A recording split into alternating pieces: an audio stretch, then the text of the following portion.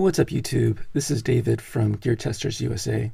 Today I am bringing you a review of the Zzero solar charger and power bank. Up in front we have the solar panel, which is a 1.2 watt monocrystalline solar panel.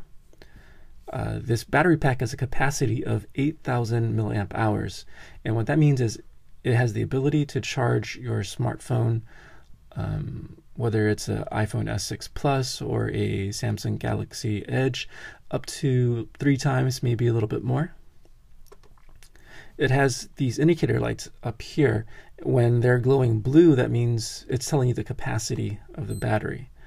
When it's green, like it is now, that means that it's using using the solar panel to recharge.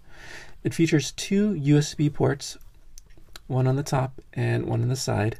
This one is a 2 amp USB port. This is a 1 amp. The 2 amp is what you'll use to recharge your smartphone or your tablet, since it has more power. This 1 amp is best for a iPod or maybe a Kindle. It has an LED flashlight or just a light up here. This is the mini USB port. This is where you're going to be charging it at home with your electricity. It comes with a carabiner and the mini USB charging cable. It is protected with this outer case here that is pretty hard, and it's designed to protect it against dust, against water, against impact.